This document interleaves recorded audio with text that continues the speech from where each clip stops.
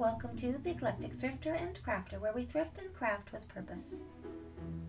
It's Smalltalk Sunday. Pour yourself a cup of tea and grab a cookie or two, and let's see what I've been up to this week.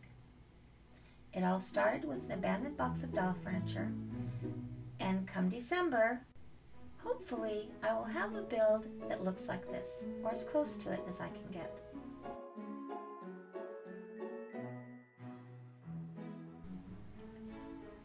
So today we're going to reclaim and give new life to this little doll trunk. I am almost done refurbishing the doll furniture that was salvageable. And as you can see by some of the videos that have gone up the last couple of weeks, I have started making some new furniture. I sort of do it out of my head. I don't have any plans for anything. It's been a learning experience for sure. In the next couple of weeks, I'm going to be using the lathe for the first time. That should be interesting. But in the meantime, I'm going to work on some smalls that I have in my head, and I'm also going to start on some Christmas items because time really does fly. This week I completed roughly 26 square feet of faux hardwood flooring, using up the last of the craft sticks from 4-H. I probably cut and laid down roughly 700 popsicle sticks. Tomorrow I will be putting the flooring on to the base of the dollhouse on the first 2 floors. Then I'm going to be putting the birchwood trim on the archways and doorways. After that, on Monday, I will be priming everything. Then I'll start putting in the wallpaper and working on the ceilings. Even though I'm working without plans for anything really, I have kind of created a schedule for myself. So one day this week, I will be pouring silicone molds for all the stonework so I can get the paper mache stonework sheets completed. It will be easier to put on the facade in large sheets rather than one stone at a time. I've also pre-cut the flooring for the towers, and the towers will be done by the end of the week. And then the 3rd floor will go up, and then after that, the roof will go on.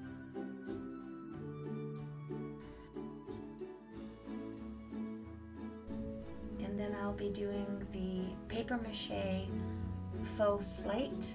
I shared how I'm going to be making those slate tiles earlier this spring. So all of that paper mache, I'm going to focus one whole week on just getting the siding and the roofing completed. I'm going to start working on some Christmas items early, so if something that I make is something you would be interested in, I'm not going to save it for a last-minute Christmas video. Even though these are small items that we're making in 1/12 scale, they are actually quite time-consuming. You wouldn't think so, but they are. Especially working on the build, as you want to get the angles just right, you want to get the doorways just right. You're not working from a pre-cut pattern or putting pre-cut walls together. It is a lot more time consuming when you're sort of doing it on the fly. I made a special project that I'm going to use in my library as one of the little library displays. It is also an item that I used as a donation to the Miniaturist Guild convention that's coming up. So I thought I might do that today, but instead I'm going to share that project next Sunday because it's closer to the convention date. I decided it was helpful for me to give the characters who would live in this little house a backstory. So the project that I had made for myself I thought I would make a duplicate and share that for the Miniature Guild auction, and I was happy to do so. They auction off donations to help pay for seminars and guild classes.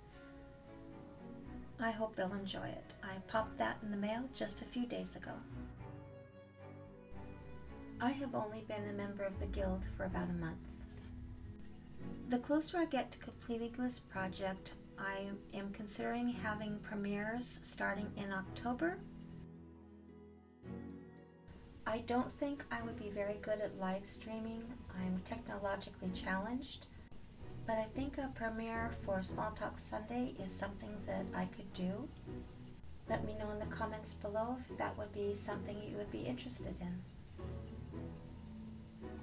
One of the other items I'm going to be completing this week are the bookshelves for the library.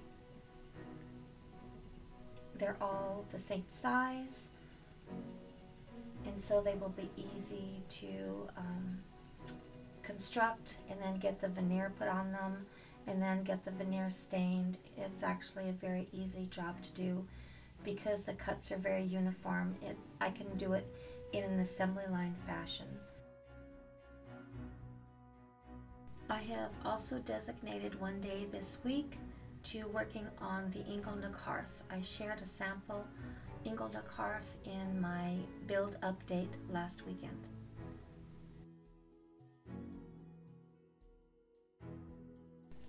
I'm going to try to pour all of my silicone molds at once, and some of those silicone molds involve molds that I'm going to be making for original lighting.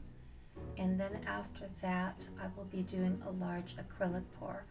I'm not sure if that's going to be in late September or early October. The silicone pour for the facade stone and slate work is going to be separate from this next silicone pour. Ideally, I'd like to do it all at one time, but I don't think I'm going to have the lighting models completed in time.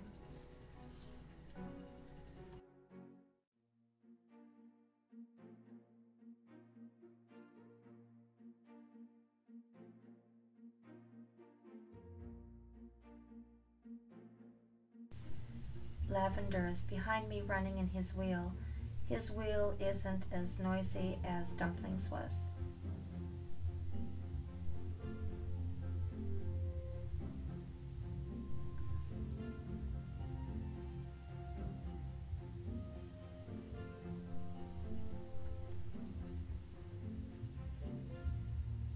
I think that is so cute. I really do.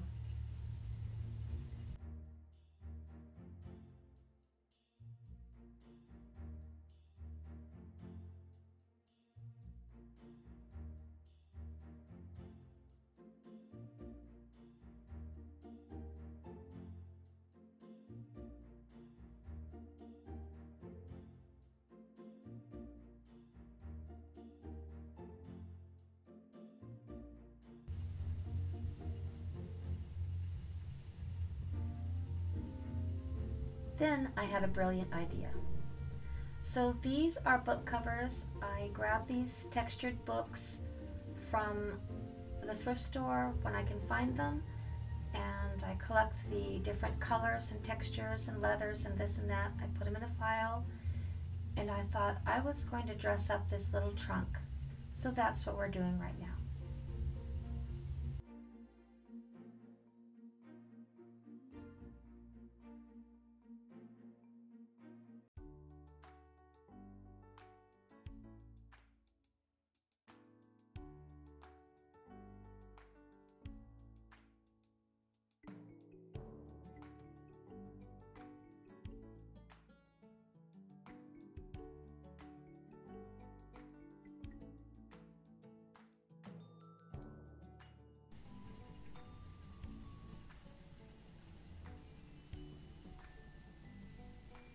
I did use mahogany stain on this little trunk. I decided that for the most part in the house, instead of cherry or mahogany, I'm going to use a deep walnut. I think that that would be more traditional for an imaginary older home which I'm designing.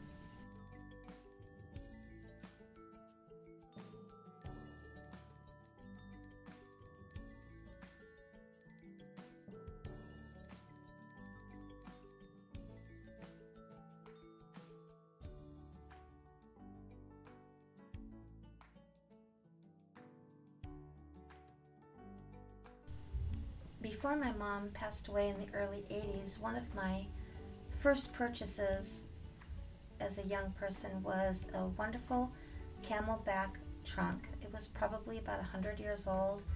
The oak had been painted pink, and it was one of my very first stripping projects.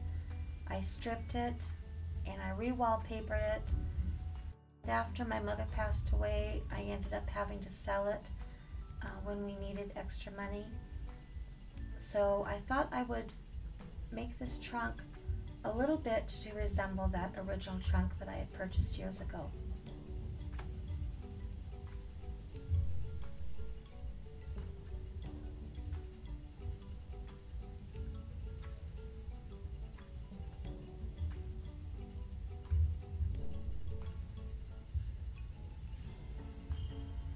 Well, thank you so much for joining me today. Please like and subscribe, share my thrifting and crafting channel with your thrifting and crafting friends, and help me to reach 1,000 subscribers. I welcome your thoughts and ideas in the comments below. Check us out on Instagram and tap that notification button for upcoming announcements of thrifts and crafts. But most of all, have a lovely, lovely day.